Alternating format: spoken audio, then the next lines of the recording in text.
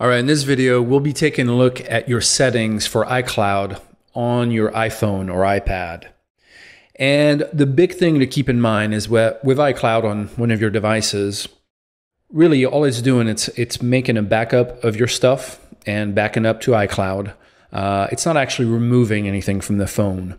There's only really if you're signed up for the Photos library on iCloud where it will, if you ask it to, shrink down some of your images so they don't take up so much space on the phone, but the photos are still there. So, but with everything else, it's not removing anything, it's just leaving a local copy on your phone and then making a backup. All right, so to look at the settings, you would click on the Settings app, and at the very top, where you should have a picture of yourself or at least an avatar and your name, there's a section for Apple ID, iCloud, iTunes, and App Store. And this is a new feature in iOS 11, which is the version I'm using on this phone right now. If you were using iOS 10 or later, or earlier, I should say, you would just scroll down a little ways and there's an iCloud section right around here that's by itself. And you would click on that and you'll see pretty much the same options as what I'm about to show you. We'll go back up to top and I'm going to click on this top section here. And then you can see the iCloud icon right over here. And if I click on that, I'll now have a few different sections to look at and choose what I want to turn on or leave off. So at the very top, you're going to have this graph, which shows you, first of all, which plan you're on. As I can see by the number here, I'm on the 50 gigabyte plan. So currently there are 4 plans. There's a free 5 gigabyte plan, and then you have paid plans for 50 gigabytes, 200 gigabytes, or 2 terabytes. And depending on which plan you have here, you'll see a readout of what's taking up space.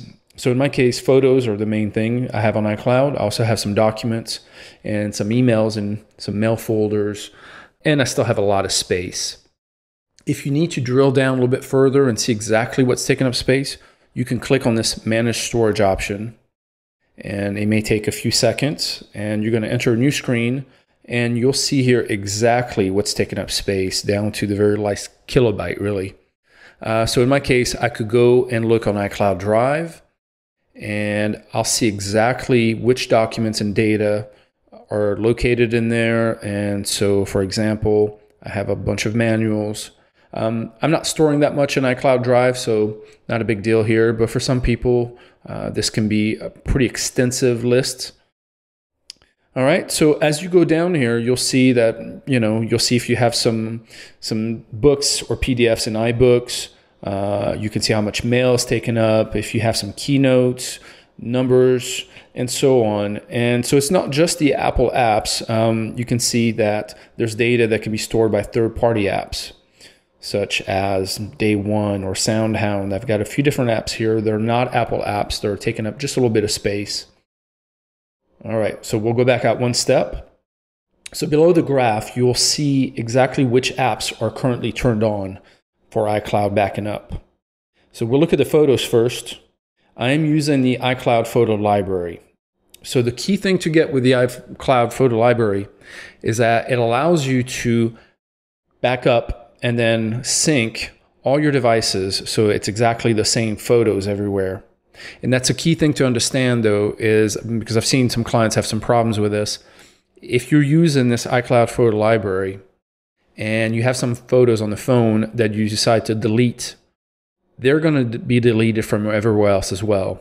So it's not a system. Once you turn this on, you can't just delete some pictures from the phone and expect them to still be on the computer, for example. They will delete from everywhere. So I just want to make that very clear because I know some people have had bad experiences. Other than that, it's pretty fantastic. You get to automatically, as soon as you get on a Wi-Fi network, all the pictures you've just taken on the phone will automatically be backed up and uploaded to the cloud and then automatically synced to your other devices that are on a Wi-Fi network.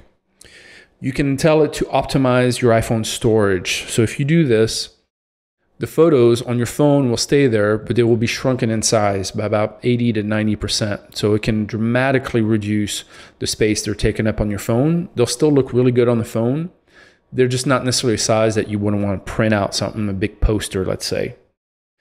You can also choose, if you have a phone with tons of space, you can just leave the originals on the phone. Upload to my photo stream. So as soon as you get on a Wi-Fi network, any photos you've taken recently will automatically shoot up to the cloud. I think for most people, you'd want this. Even if you're not on a paid plan, this does not count against your iCloud quota, if you will. So I recommend everybody turn this on. The upload burst photos. So those are the rapid fire photos you can take. Let's say you're at a soccer game. Those add up. It can take 20 pictures in a second and a half or so. So you may not want to have that on. That's up to you. If those pictures are important to you, then yes, turn that on. iCloud photo sharing. So if you turn that on, you can share albums. People can add their own photos to your albums. This is a pretty cool little feature. It can take up space on your iCloud or against your account, I should say. So do be careful with that. If you have a lot of friends and family that just tend to send you a lot of pictures and videos this way, you'd want to be aware that this can add up pretty quickly.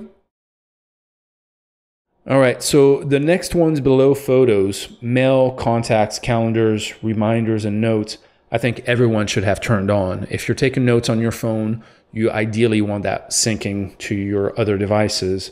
And the same for the contacts, calendars, reminders.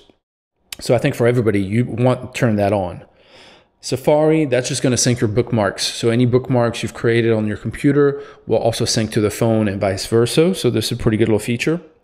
The news, all that does is that if you're using the news app on one of your devices, iPad or iPhone, and you've customized it and you tell it which publications and newspapers you like, if you have this on, that's going to sync that information across your devices. So basically, the way you customize it on one device is going to synchronize all the way across. So that, for some people, I don't really use the news app too much, to be honest, but it doesn't take any space. The health app, same thing. It's going to sync your health information across multiple devices. Same thing with the wallet. Game Center. Siri, that sounds kind of weird, but Siri on your phone over the course of weeks and months is going to get better at recognizing what you're asking it. And so if you set up a new iPad, for example, you'd probably want that, that feature turned on so that Siri automatically knows how you speak, basically. A little bit creepy, but it's a pretty useful little feature. Keychain is there to save your passwords and credit card information. Not all your passwords, but your online passwords on websites that you've used in Safari. If you were asking it to save your passwords, that's what the keychain does. And same with your credit card information. So for most people, you'd want to leave that on. I do still feel very secure about Apple's security when it comes to the keychain, even though they've had some goof ups software-wise recently. As of yet, I'm still very much in favor of keeping keychain turned on. Find My iPhone is a very useful feature. If you've lost your phone or iPad, or you think it's been stolen, or you just simply can't find it, you leave this on and you'll be able to see that device, hopefully, on a map. And I'll show you how to do that on the web version of iCloud in the next video. And then iCloud Backup. So the iCloud Backup, particularly if you're not using a Mac, you probably want this turned on. That's going to have a full backup of your phone. So if something happens to your phone, if you need to get a new phone, it'll bring everything back exactly as it was. The thing to keep in mind, though, is that this can take up a lot of space. If you have a lot of videos, for example, in your text messages, those are being backed up. And I've seen some people with 10, 20 gigabytes worth of messages, years of conversations with families and friends, and that can really add up. So if you turn this on and you have, like I said, tons of messages or really big size, this could make for a really big backup, and it could force you into buying one of the upgraded plans. So just keep that in mind. Icloud Drive is going to, it's fairly self-explanatory. Anything you keep in the iCloud Drive on your computer, if you have this on, it's going to store a copy on the phone for you. All right, as we go down the list, you'll see that Numbers, Keynote, Clips, and so on, these are the Apple apps. If you leave these on, it's going to be syncing across all devices. As you can see, iCloud can sync a lot of third-party applications for you in the background. And that's going to be up to you to decide whether you want these turned on or off. But for the most part, the impact as far as your iCloud quota is not really going to be affected much by these being turned on. All right, so that's it for the iCloud settings. Poke around in here, experiment, and we'll be looking at the web section of iCloud in the next video.